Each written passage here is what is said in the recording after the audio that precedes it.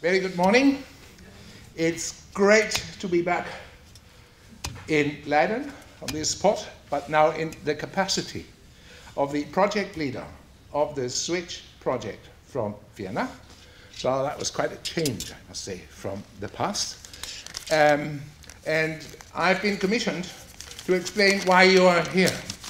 Now, you are here because the European Union is very much interested in issues like SWICH, sharing a world of inclusion, creativity, and heritage.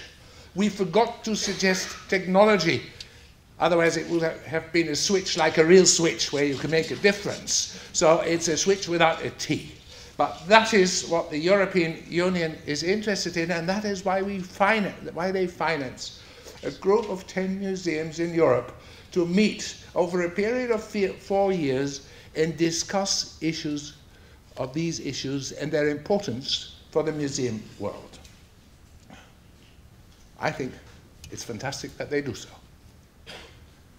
Of course, there is a changing Europe. There's a changing world at large.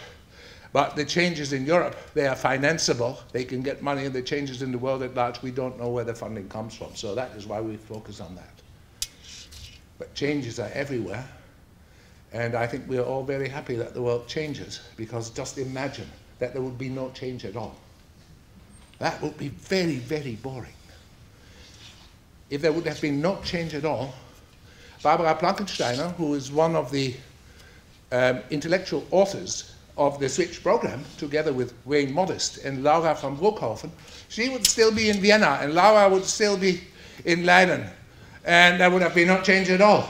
Well, they have started moving. Barbara went to Yale, and is soon going to come back to Europe again, to Hamburg. It's been announced this week, and we're all very happy that we have her back in Europe to assist in what we're doing here. And I want you to join me in an applause for her fantastic appointment at the Hamburg Museum. In Vienna, we are very, very proud that she has comes back to Europe and is going to do this big job. Laura is out of the SWICH project now, so the applause for her, she won't hear it. Change. To me, this is a very different spot now from the one that I left 4.5 years ago. This museum is all about people. This museum is no longer one museum. It's one museum with 3 venues. It's completely different from the museum that I left. It's become much more important, much bigger, and doing fantastically. When I came to this building for the first time as director of the Leiden Museum in 1992, this actually was our office wing.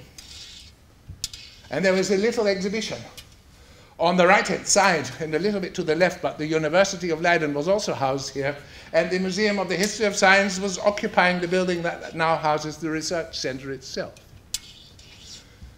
And actually, this museum had been here only from 1937, when it took over this building from the academic hospital, which had started on this very spot only in 1860, to have grown out of this building, having become too big, so it had to move to the other side of the railway station. And all these big buildings that you see the other side of the railway line are second-generation academic hospital. It's about 100 times as big as it was originally when it was here. So if we think that museums are lagging behind 100 years after the academic hospitals, imagine where this museum is going to be in 100 years from now. It will occupy all those premises over there and will be much bigger and much more important.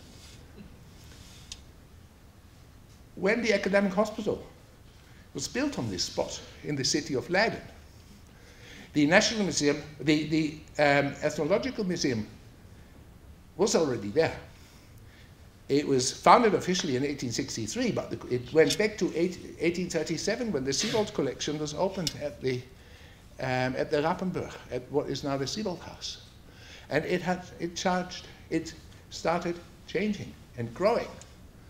And the Dutch became very much interested in urgent anthropology and urgent collecting.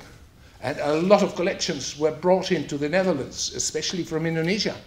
So that 100 years after its original foundation in 1837, in 1937, when this museum opened on this spot, it already had collected 100,000 objects, which they then could put on display. They had never been able to put it on display. It was scattered all around the city, in all sorts of different buildings, where no one could find his way, and where they took the Queen to get lost.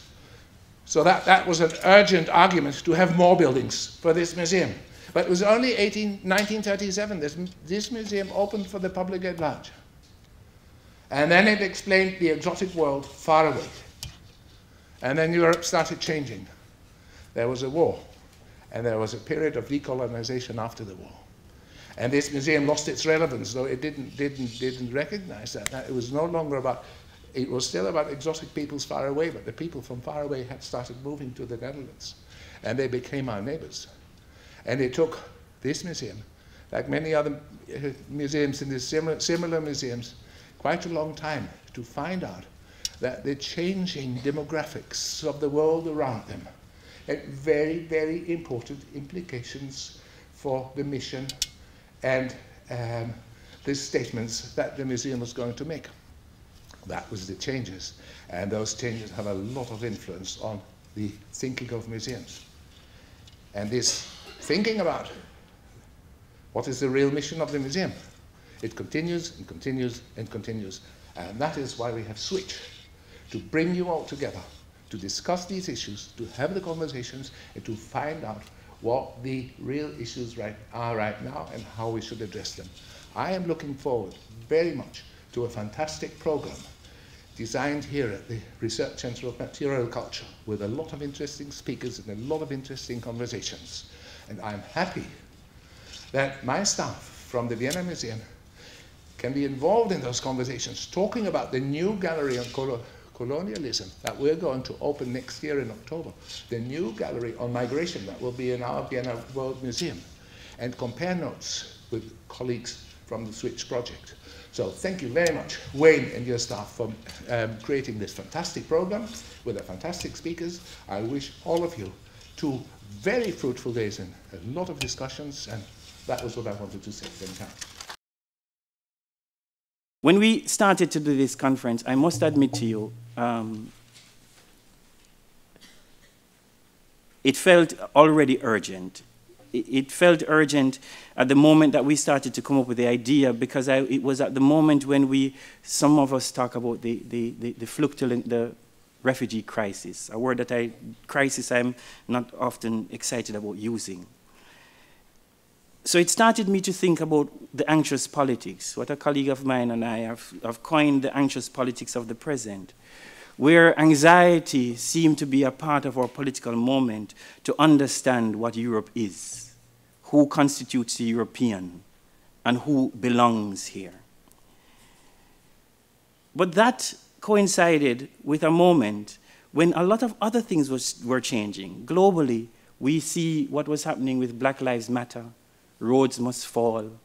And there was an urgency internationally that was going through the mediascape, through the webscape, where there was a lot of discussion about how to deal with the afterlife of colonial projects in the present, and what does it mean for questions of equality and distribution. And then the project itself seemed urgent. But then, and I'm not going to, it is not my intention to cast stones. Then there was Brexit. I'm not casting stones as the British people here. And Brexit caused me to again wonder, with the kind of questions, what I would call the vitriol, about and the rising importance of visible difference and how people saw visible difference and questions of exclusion. Because Brexit was an indictment on who can be a citizen. And what does that mean when your citizenship is questioned, primarily because of the historical trajectory to which we are a part of, the racial formation which you've been placed in, or the religious ideology which you choose or not choose. Because many of these were not choices. Many of these are some of how we live in the world is not about choice. It is actually how we live in the world, and we ascribe certain things to people. And then nobody could open a conference like this without talking that we are still in the Trump moment. I won't say we are post-Trumpian. There's no such a thing. We are actually pre-Trump because we don't know what he's going to do. And the same kind of conversations emerging about who can belong. So it is important for us as museums like ours, marked with the collections that we have, marked with the histories that we've been a part of, marked with the positions that we maintain within our societies, to think through what is our role in these discussions. And it is that we invite scholars together to think with us over the next 2 days. And what is, as I said before, fascinating and important for us, because one of the things that SWICH does, but every trans-European project does, is that it allows us to think comparatively about what citizenship might mean as we move from Belgium to France, from France to the Netherlands, from the Netherlands to England, with our different histories, different colonial projects, but also different ways in which we constitute the notion of who belongs or not belong. We at this museum think that it is urgent, as Stein said, to be a part of those discussions. I invite you to the first session, which is Museums, Colonialism, and its Afterlife. And for the first speaker, Peter Schier, who will speak to you about the nation-state autochthony and the struggle over differences, challenges for the Ethnographic Museum.